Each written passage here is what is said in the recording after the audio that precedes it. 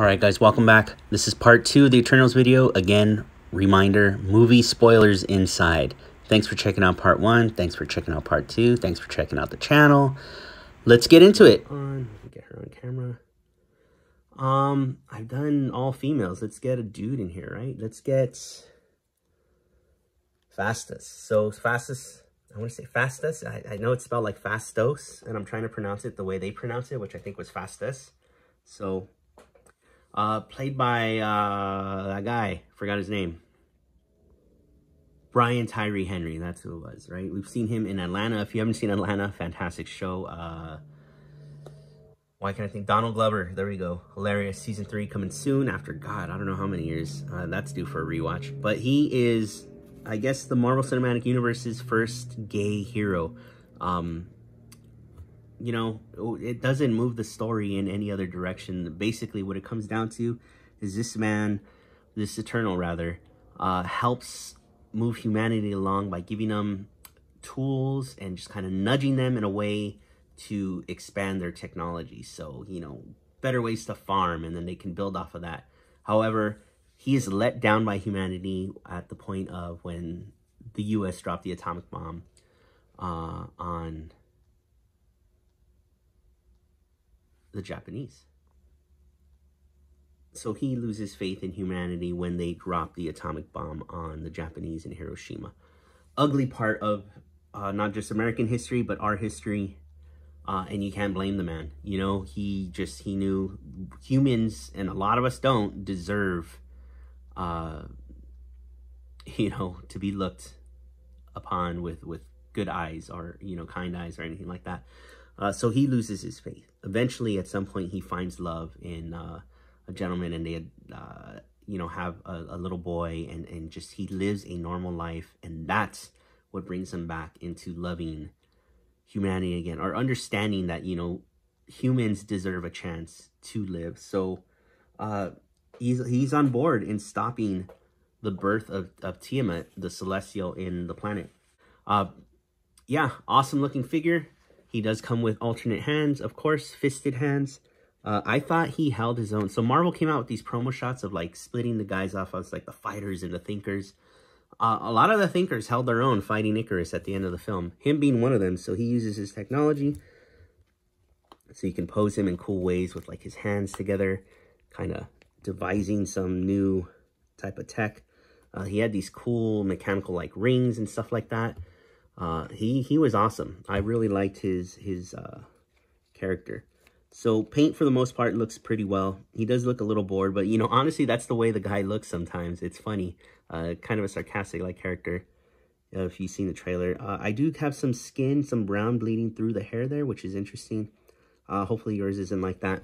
He does come with the barbell in the neck type of thing. He does feel a little thicker than he needs to be. Similar to the females, they have this plastic draping over. However, let me squish. You could see this makes him look a little chubby, more than he needs to be, and more than he probably actually is. Doesn't look too bad. It's not like it's a pregnant, you know, woman in a muumuu or something. Again, no colored line work there, but we do see it here. Nice. You know, this is the theme throughout. Even the Lego figures, the minifigures, and the ships and stuff, like a lot of circles, a lot of intersecting circles. You could see it here on his biceps as well. This is a nice purple. Looking good. Standard male articulation, with the exception of, I'm sure there's an ab crunch under there. We just can't get to it. So any bends you have will be at this diaphragm, which looks like it's, you know, rotating around this rounded piece here due to the skin.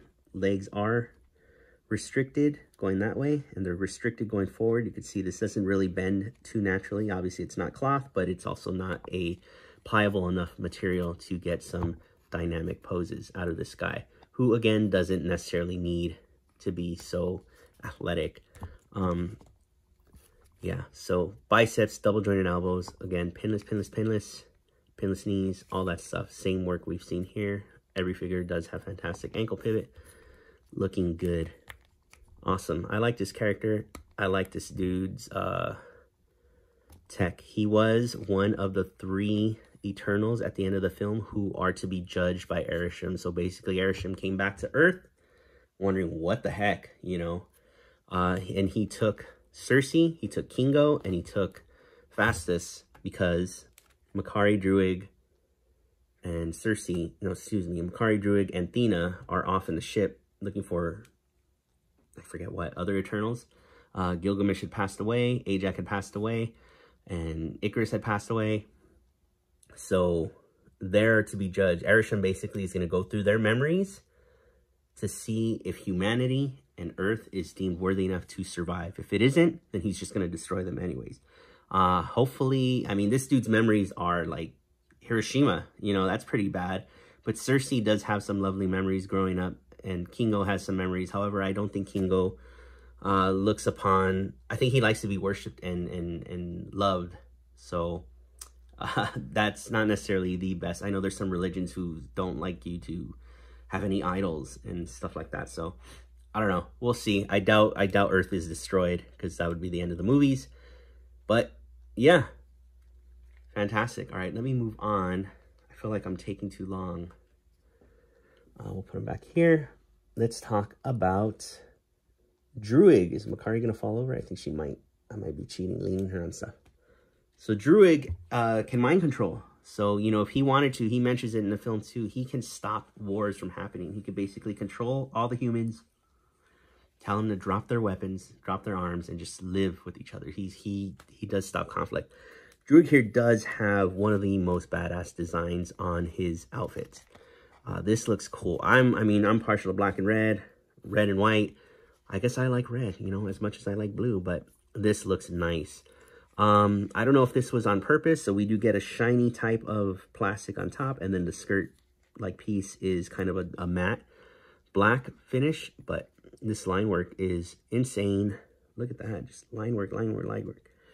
Looking awesome, especially on the shiny parts. I think that's where it looks best. I'd have to go back and see in the film if it is a different shade. It probably isn't, but again, this is another figure with hindered leg articulation, but he isn't necessarily a fighter. Again, he uses mind control. He does come with alternate hands, which are these fisted hands.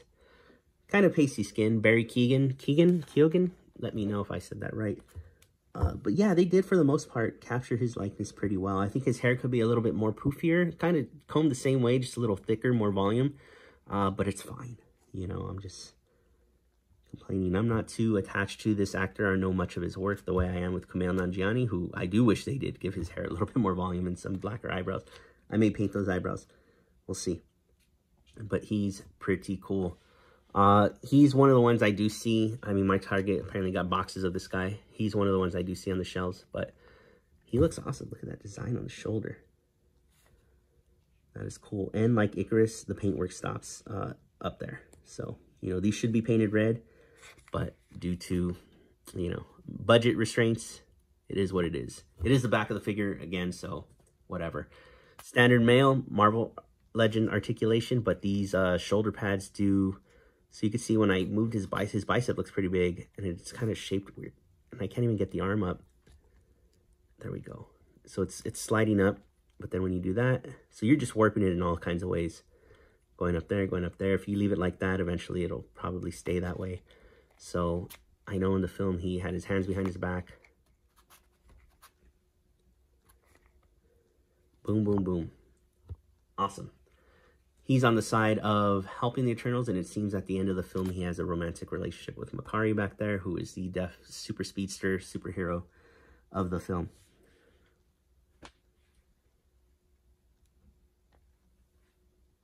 Moving on to Makkari, which I think this is fantastic, given that the actor and the character by extension is a deaf figure. She does come with an I love you sign from American Sign Language. That's adorable. That's awesome. She does come with some extra hands, which are her fisted hands. So you can have her running around doing stuff. She definitely held her own in the fight against Ikaris at the end of the film. I mean, you know, anything they've done. I mean, the Fox Quicksilver scenes were pretty cool, but this was pretty cool. This was just showing her super speed to just like get some punches in there, basically fighting a Superman-like character back there. And I thought it was awesome. The actress can also be seen on The Walking Dead. I don't know if that's on the air anymore, but I know she was from Walking Dead as well. This is awesome. The only thing is I don't think the hair matches. So let me put her here. We'll get right here a still of the character in the movie. I don't think this hair matches that. I think they went ahead and changed that. So this is obviously based off the concept art. Another female figure with fantastic line work and sculpt work on the arms. However, no bicep cut because that would probably break the sculpt. And they just weren't doing that when they developed these figures yet. So another character with this skin draped over. However, it stops above the hips. So you do get your cool leg articulation. What you're going to need to get her in cool running poses. Excuse me. This is windswept in the same direction as Sprite and Cersei's hair. Looking good. Again, standard female articulation from the top to the bottom. I appreciate her face. Looks awesome. Very happy character. You can see some freckles there. She's been living on the Domo, which is the eternal ship.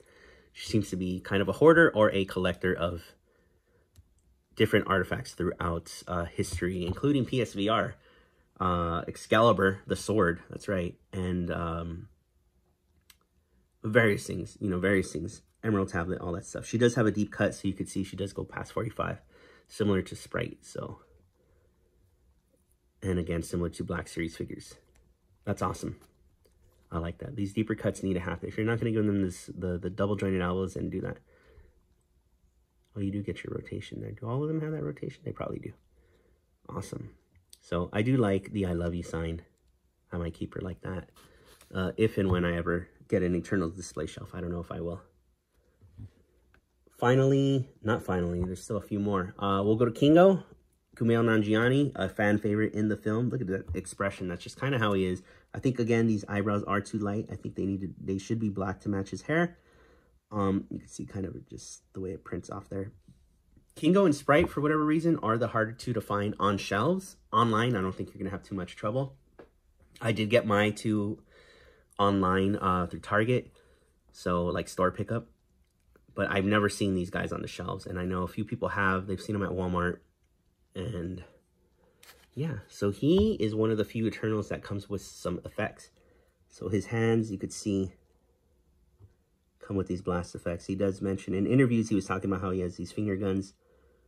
So he can do that. And he also does this crazy, like, Kamehameha-like type of fireball. So that would have been cool to get one more set of hands for, like, Hadouken Kamehameha. So there you go. Finger guns. He does have that goofy smirk. He is a big Bollywood actor in the movie who comes from a dynasty, which explains why this actor has been around for so many years. It's because it was his great-grandfather's grandfather, and then his father have that dynasty, of acting in Bollywood films. So, ridiculous and very, very thin excuse as to why he's gone on, but it doesn't seem like anyone cares. This is awesome. This purple is nice, man. I like this purple. And again, he has that type of plastic skin draped over the lower half of the body, thus killing any ab articulation if it was there at all. It may have not been, I'd be interested. I wouldn't want to cut one open. I'm sure someone else has, but because I think these legs are cool. Does he share legs? No, these are different than the legs. Oh, look, there's that swirly type of stuff I was telling you about. I was going to see if his legs were similar to that of Ikaris. I mean, they are in design, kind of like how thick they are. Like giant booted feet.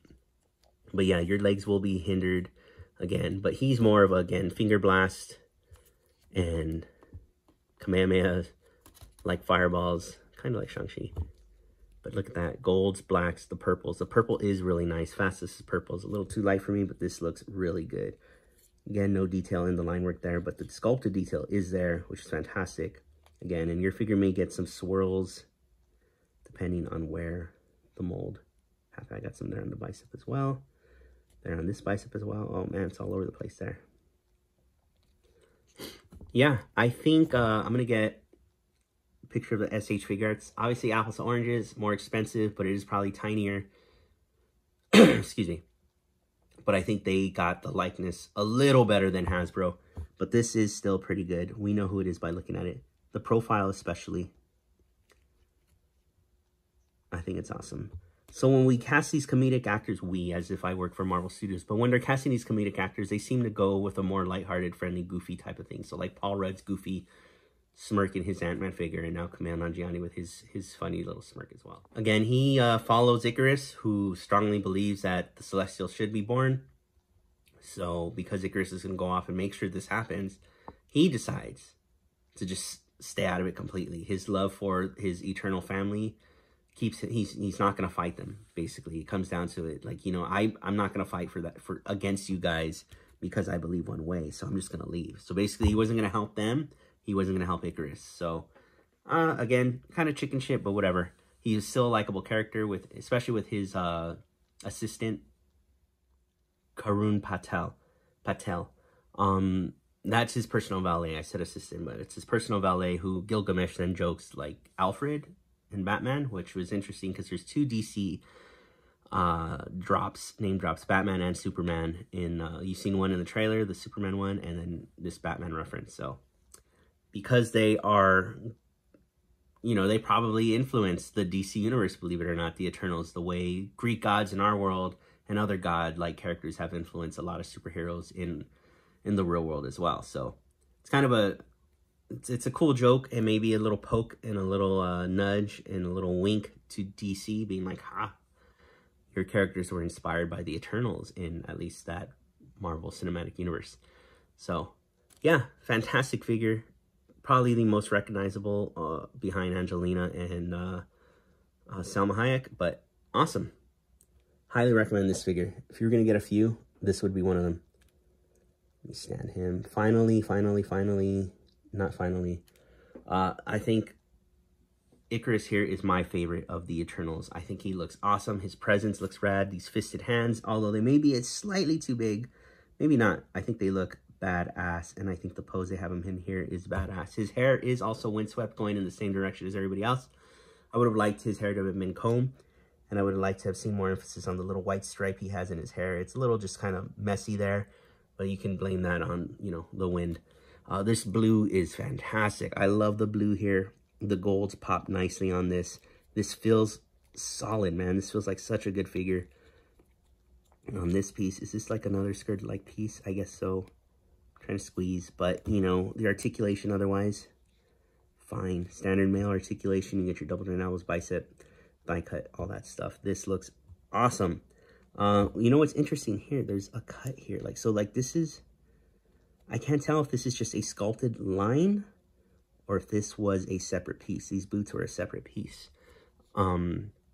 Yeah, so he does come with, he's one of the few characters that comes with alternate portraits. So he does come with these alternate hands, and he does come with this alternate portrait, which, you know, if you've seen any of the trailers, if you haven't seen the movie, or if you've seen the movie itself, see that type of dumbbell, he does blast lasers out of his eyes, and I think this looks cool, man. This looks awesome. I know DC, whoever does some DC toys have done that with Darkseid with these lasers, or even NECA has with their Superman and their boys Homelander, but this looks cool, powering up, similar to Cyclops from the retro wave a couple years back. I think this looks rad. You know, I'd rather have that than like kind of a halfway laser. Just leave it up to your imagination, especially if you're letting your kids play with these, or you're getting these for your kids who still play with action figures. But again, the line work doesn't come all the way down, but man, this is a nice looking blue, and I like this violet type of color for these boots. Looking awesome. I do hope we see more of him, however, because of what he did. You know, he loves Cersei. They're not together. They did get married at some point, but he loved her, and they were together for a very long time. And then he had to go. So he ends up killing Ajax, and that's in the beginning of the film, but we don't see that. We see that in the flashback later on. But he's going on a mission gathering the Eternals with Sprite and Cersei, as if nothing is wrong, and as if he agrees with their plan of maybe stopping the emergence of Tiamat, the Celestial, being born from the planet. Eventually he breaks down. I think the guilt, the weight comes over him, and, you know, they stop him, and it happens. And what does he do? Because of his guilt, I mean, even when he killed Ajax, I mean, he's yelling because he just did not want to do this. But it was his job. He's just kind of that Boy Scoutish type of character. it is my duty.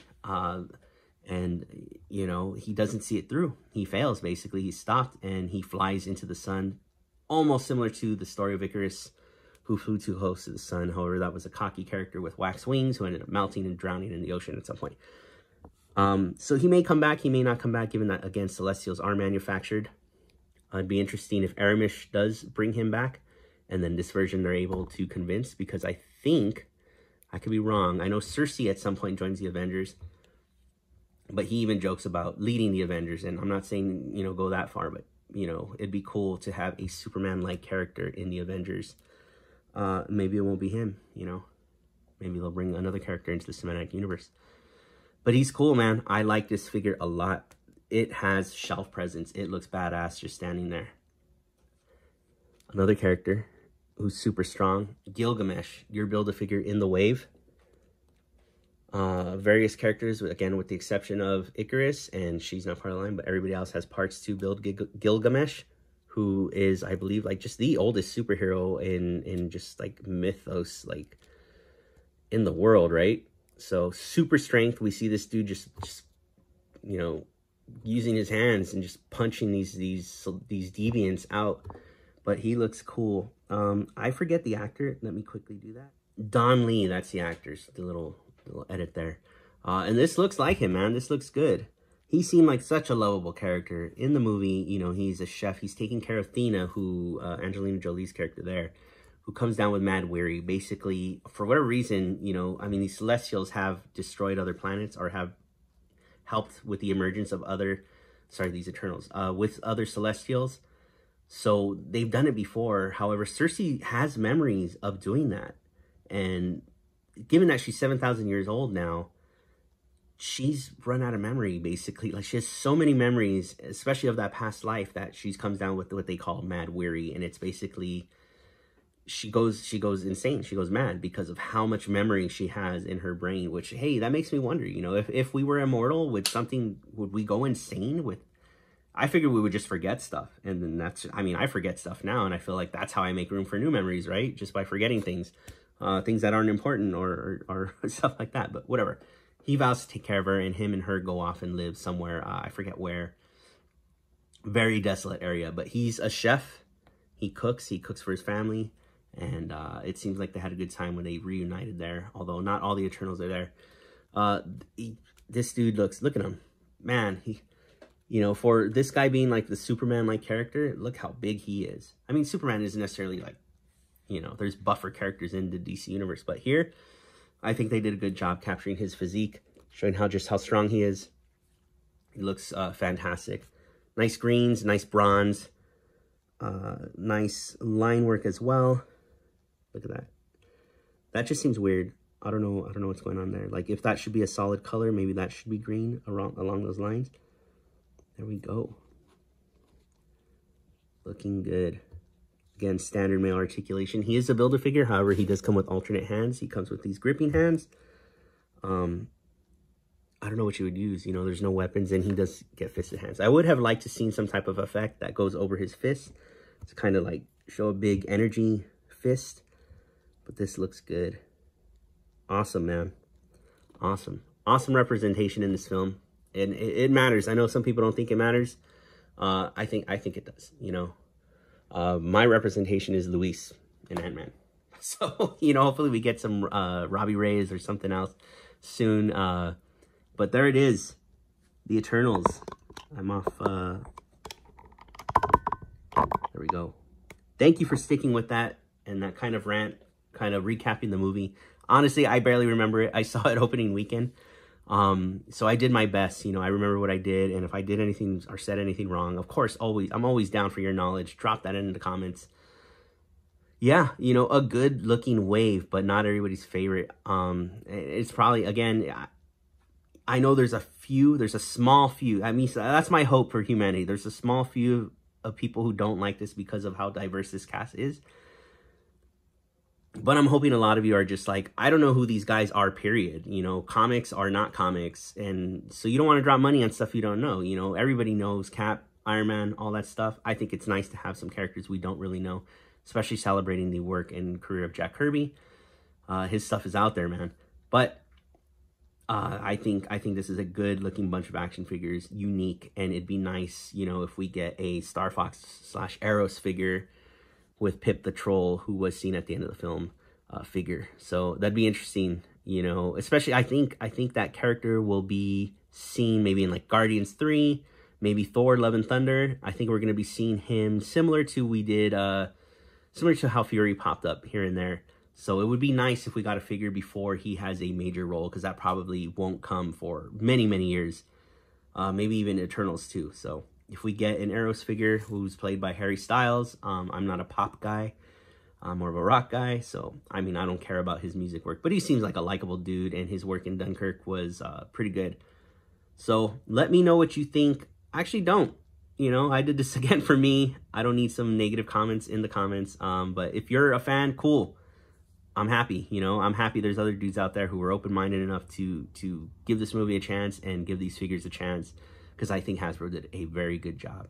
Thank you, thank you, thank you. Let me take the time to ask you, if you have not, to please subscribe to this channel. I appreciate it, your views, your likes, and if you are subscribed, to hit that notification bell. Follow me on Instagram, where I do showcases of action figures. Not necessarily figure photography, but just kind of showcase what these figures are and what they have to offer, and then ask you to go watch the video. So thank you so much.